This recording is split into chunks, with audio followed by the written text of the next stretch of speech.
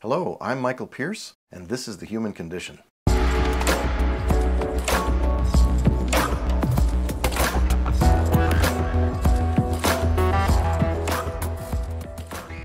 Today we're talking about digestive enzymes as a supplement. People can get digestive enzymes from their food, but they can also get them as pills. Now, when a person uses animal products and eats animal products, they tend to need less enzymes. The enzymes tend to be required when a person can't digest plant products, in my experience clinically. It is true that some people will need proteases or lipases to digest protein and fat temporarily, but after they've been on an animal diet, they don't usually need that very much. Their bile usually kicks into order. It's the patients that are more plant-based than animal-based that have that problem, in my experience. And when I say plant, in this case, I mean grain and bean, legume, and starchy root vegetables. So if a person is eating pasta, bread, flour, any kind of flour, even nut flours like almond flour is a really big one, they're going to need a lot more digestive enzymes, even for digesting protein and fat, because of the anti-nutrient effect and the lectin effect of the plants. So this is not to say that all plants are bad. It's just that if a person eats the wrong plants and has that problem or reaction to the plants, they're going to have trouble digesting the meat and fat from animal products, as well as oils from vegetable products. So they're going to need amylases and lipases. Now, amylases are enzymes that digest starch. The amylases begin in the mouth. So if you want to digest starches better, you want to chew your food very thoroughly, because we don't really start protein digestion and fat digestion in the mouth. We start starch digestion in the mouth directly. So amylases are things that are present in our bodies. They're released in our saliva. So you want to chew thoroughly. You want to count your chews and make sure you chew at least 15 times or more before you swallow if you're not used to doing that. It's also useful to turn off electronic devices like TVs and screens. It's useful to have sometimes quiet conversations or no conversations. You know, I like to encourage families to be together and talk when they have family time and when they eat meals together, but not too much. I mean, you shouldn't be lecturing or having a dissertation while you're eating, because, you know, you've got a tube that goes two ways. You've got food going down and air coming in and out. So it's really almost like three ways, because you've got air coming in, air going out while you're breathing, and you've got the food being swallowed. So it's not an unusual thing for people to have a choking hazard and to have maldigestion from talking too much while they're eating. They can also swallow air. Aerophagia is a problem where a person can swallow a lot of air and start to burp a lot. It happens in people that are anxious, in families where they have to squeeze in a comment because there's too many people talking. That was more true for larger families, but it's also true anytime there's a larger group of people or very talkative people, where people are trying to jockey for position in a conversation. This happens in business lunches where people are working together. They do a working lunch and they're talking and they're animated and they're trying to get things done. And so they may swallow air as well as just not chew well enough as they try to eat. So the digestion of starch and carbohydrates begins in the mouth with amylase. In the stomach, you have protease, which begins in the stomach and in the small intestine. Really, actually, stomach acid is the major beginner of protein digestion. Stomach acid starts in the stomach and it triggers the proteases and amylases that really activate after the stomach. Mostly the stomach is hydrochloric acid, and that's a really big deal for digesting protein. The fat really doesn't start to be digested well until the small intestine, after the bile hits it. So when a person is trying to digest their protein, they're going to be doing that in the stomach with stomach acid. And that can often be started with the smells and aromas of cooked protein and the look of a nice, beautiful plate. So as a chef, as a doctor, you want to be able to make sure that people have good-looking food, good-smelling food, and that really begins the digestive process. It starts the secretions, it starts the salivation, and luckily we don't drool too much on our shoes, but we do drool sometimes and feel that sense that, boy, it's time to eat.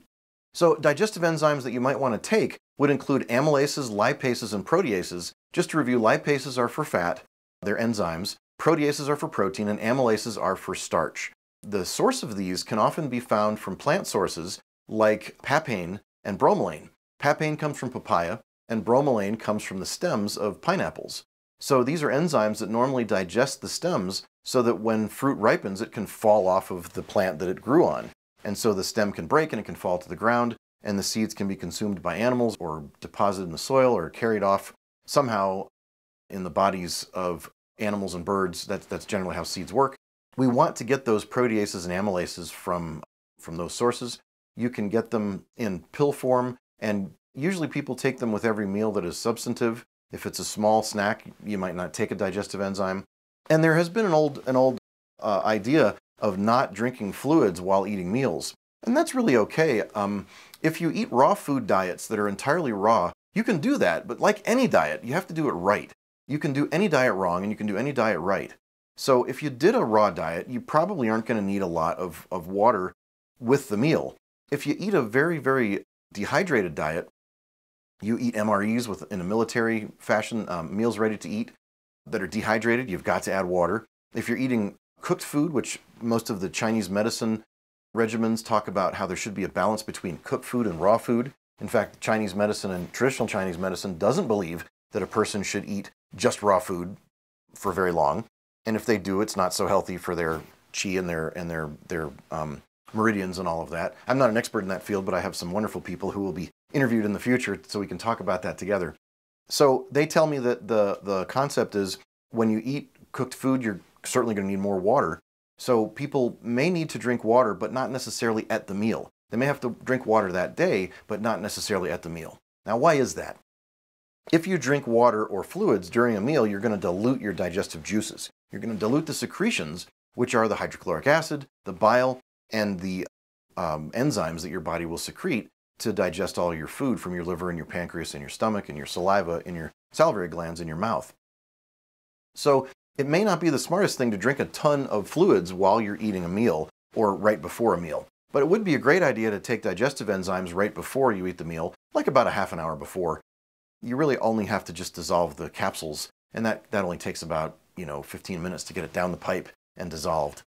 Some enzymes and vitamins take longer, and of course, some vitamin pills really never get dissolved, and we find them in people's stool, in toilets and in plumbing and in porta potties. So realize that some vitamin pills are too dense and they never get digested by some people. So if you have a digestive enzyme and you're saying, man, I already take so many pills, I take vitamins, I take minerals, I take herbs, and now you want me to take digestive enzyme pills too?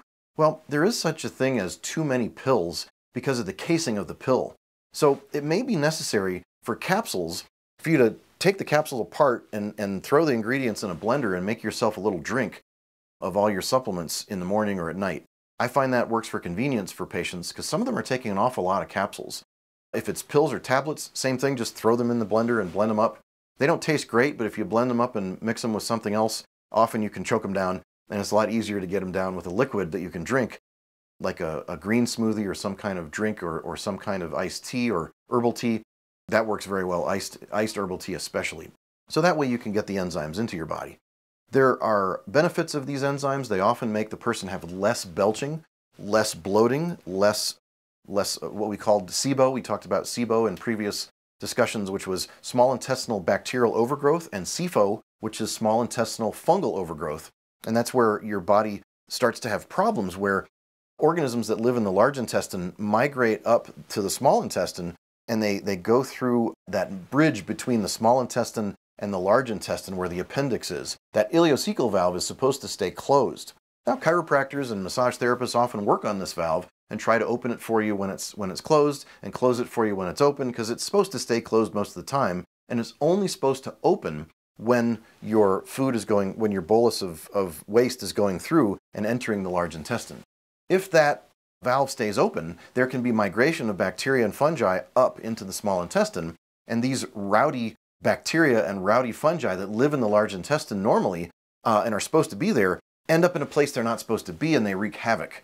And you end up with some really bad symptoms like bloating and gas and belching and burping and farting and all of that stuff. So flatulence. So you'll see that the digestive enzymes often will help with that. But once a person gets balanced and they're not eating the food lectins and the anti-nutrients that they don't need, they've reduced the grains and the carbohydrate ratios, they do a lot better. Many times it's a carbohydrate ratio of protein, fat to carbs. And so we'll end on just talking about the 40-30-30 diet, which is where you go if you're a beginner. If you eat garbage, if you eat trash, if you eat a standard American diet, which is the SAD diet, and you're wondering, what do I do? Where do I start? And you're taking medications and you're just really not feeling very balanced at all, you would follow the advice of Barry Sears, the guy who invented the zone diet many years ago. And that was an entry-level diet that was very useful for people that were really sick and diabetic and had all kinds of problems. And it was the way to enter into a healthy diet. 40, 30, 30. So 40% carbs, 30 fat, 30 protein. And that was his way of getting people to nudge them toward being healthy. And he did it by giving them fast food. He said, you know, you could take fast food and just modify the ratios of which foods you choose on the menu at fast food places, and you could control type 2 diabetes. And in fact, lo and behold, that's what the guy proved. So it's a great place to start. If you're already pretty healthy, the 40-30-30 diet is not the greatest place for you to go. You can do much better than that, and you can do all kinds of better diets, like a keto diet. You could do a raw foods diet. You could do a carnivore diet. And all that depends on you and your doctor figuring out what is the best diet for you. But that's the idea of enzymes. You shouldn't eat them forever, but they're a great way to nudge you and get you better, and they help with all kinds of conditions.